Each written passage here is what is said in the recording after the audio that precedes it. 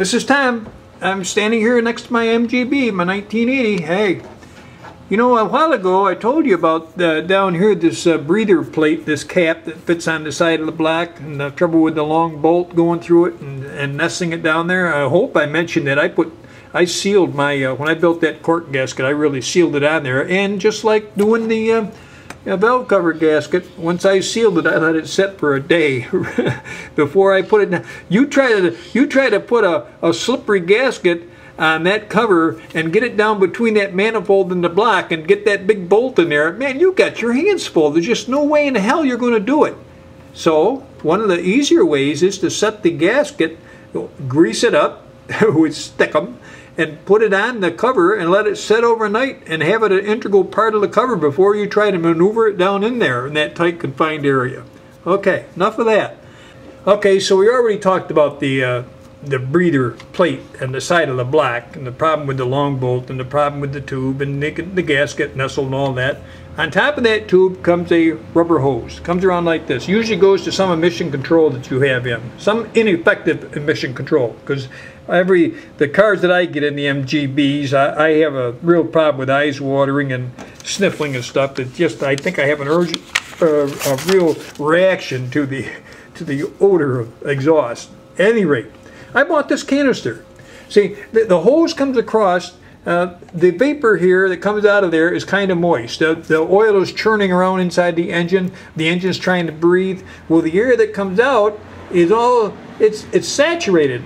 And a lot of people put just a filter or something on there, just to try to stop the oil, like the old tractors had and old forklift trucks and that type of thing. It just spewed that fume out in the atmosphere. Well, that isn't the way you do things today. That's why we got so many intense emission controls on the new vehicles.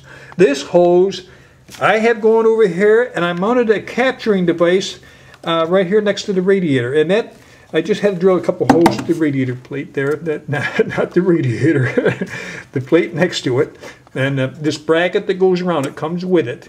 Down beneath, on the bottom of it, I'll show another picture up above on this video so it shows it better than this camera is. You tighten the belt up on it, you mount it, it's got a drain hole down below, a little stop device on it, and you feed the exhaust that came from the breather. See, that exhaust comes in the side here. There's baffle plates inside to stop that moisture from trafficking. So it puddles down into the reservoir. Now, it's not much. You know, it's just a little drip here, a little drip there. It may take you 6 months before you even get anything out of it. But the rest of the air travels upward. And it comes up, and they usually had on top, when you buy it, they have a big stand-up filter. Well, that is what I don't want. I don't want a filter on there, and I don't want that air going out in the atmosphere and drifting back to my driver compartment, right? Okay, when you buy it, here's the sales slip, and there's the name of the company, R.A. Horror. It's a different spelling for horror than what you're used to, I think. H-O-E-R-R. Now, the price of that thing, I'm looking for it. It isn't written on here. Oh, I think I wrote it on there in pencil. Oh, you ready? $107.58. Okay, you're going to say I'm nuts, right? Well, let me tell you something. That exhaust from that breather pipe goes into there, whatever it does, we want to call it, it separates it. The moisture falls down, the air comes up. I took the filter off. I put a cork in it, right? It's a rubber cork, and I reamed the hole out bigger, put an elbow in, just because I had to limit my head height. You know, it was getting a little too tall. I want the bonnet to come down, you know, and you're fighting for space in here. So you want to do kind of a neat job, you know. Now it comes out of the top, and where's it going? It goes around here. I'm going to have to move around the other side of the car so you can see it clearly. Here I go, don't get dizzy. Can you see that black? All right, here's the hose coming out. I'm going to run my hand right on it. Now it comes around. It's coming right there. Goes in there. It goes into this black reservoir, this black canister. Does that look familiar? There's two of them on the old MGs. You know, Look back in the history in your catalog, and you'll see that those charcoal canisters sold for $99.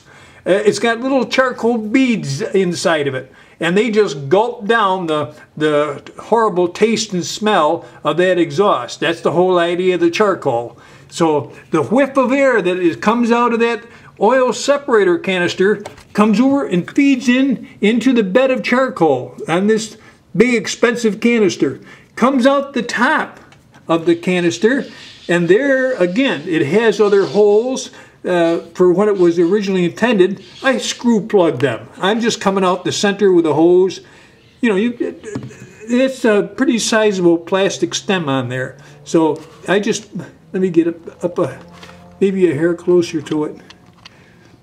There. Ooh, lost my focus there. So I just took some screws and put a little cement underneath the head before I drove them in there. Screwed them down, and they just sealed it off. Now this hose is, I think I put an elbow on it too. I think I slipped an elbow over that stem, glued it on, and then put the hose and the hose clamp on, and the hose is going to continue. It comes out of there, it goes down, you lose it for a while, it comes back up. Well, I'm going to tell you the secret. It comes into the carburetor. Hold on, I got to move again. This gets difficult for me, not for you. You're just sitting there watching. Up the hose comes. Now it goes in underneath this darn Weber carburetor. This is one reason I don't like about it. It comes up underneath there, and there's just a little flimsy entrance pipe sticking down. So you have to slip your hose up to that. Now, okay, all that's the hard part. I'm going to tell you some good news before I continue. Well, I'm going to show you the inside, so I'm going to have to take the filter cover off so we can look inside. You are going to be surprised when you see this. You're going to think I'm nuts. But I tell you, I can't stand that odor. I got to get rid of it. But let's get back here for a second. That canister, I told you, was $99, right? You look it up in your catalog. Moss or Victoria, they both got them. Maybe $5 difference. I found it on eBay. Some guy had it on there, and he had it, the price starting bid was $9.95. $9.95. I stayed up that night. I got my finger on that damn buy button. I was just waiting and waiting for that auction to end. And in the last 5 seconds, my finger was pounding that keyboard. I got that $99 canister for $9.95.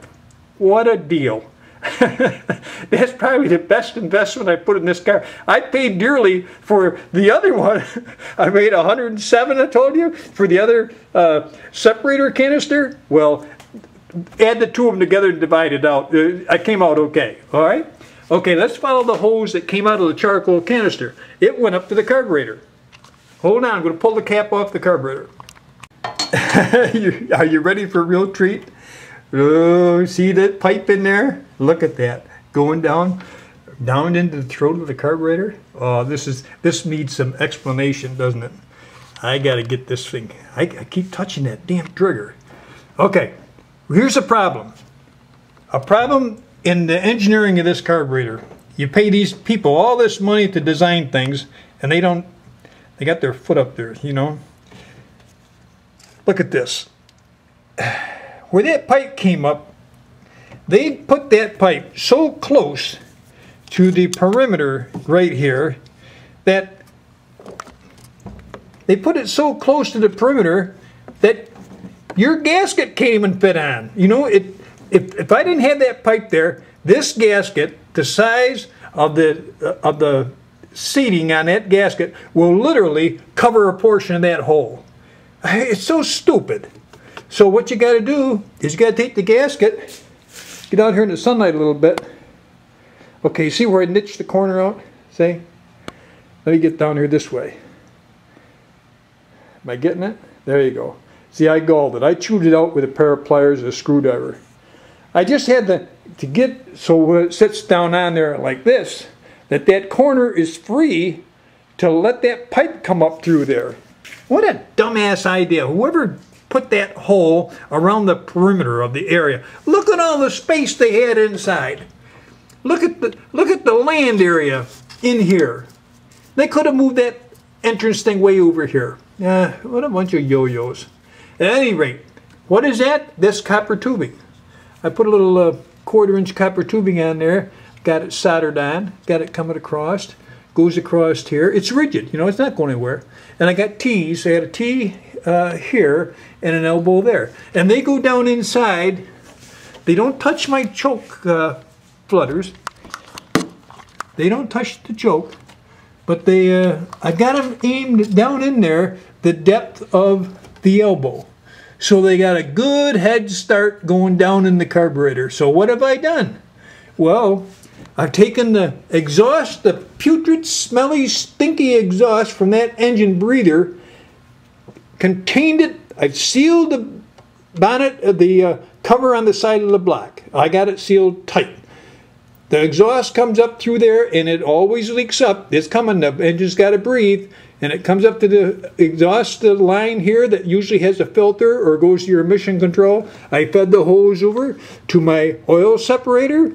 It kind of takes the moisture out of the vapor. It comes up off the top, comes over to the charcoal canister where it's separated. The odor, it becomes less odoriferous. It just gets the stink out of it. And it comes up out of that into the bottom of the carburetor, misses the filter because I hacked the filter up a little bit. I haven't destroyed it, and it's still effective. And it comes across here underneath the bracket that holds your cover on, and snakes its way over there and goes down both throats. Now that's important. You want it feeding both throats. That way it creates an equilibrium. You know, you don't want to feed all this residue or odor into just 1 or 2 cylinders. That isn't fair.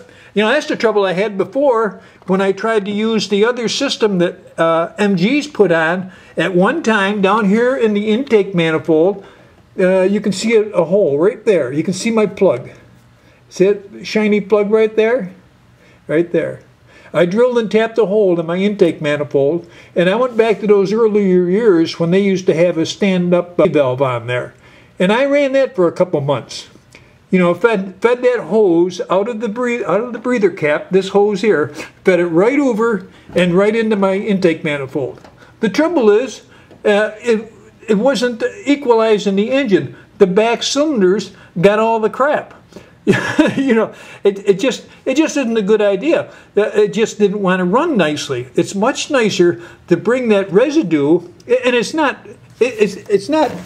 that wet or damp or injurious to the vehicle. There's nothing wrong with that, but it's better to get it back here at the origin of the carburetor so it has a chance to blend, to mix, and get into all the vapor of it to be spread around through the whole engine.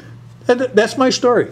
I can sit in the car now and my eyes don't water. I'm so pleased with this, but it's a lot of work. What did it cost me? Oh man, you know, add it all up, you know, it was an expensive deal so far, but I have to admit, it works. So I don't begrudge paying it one bit.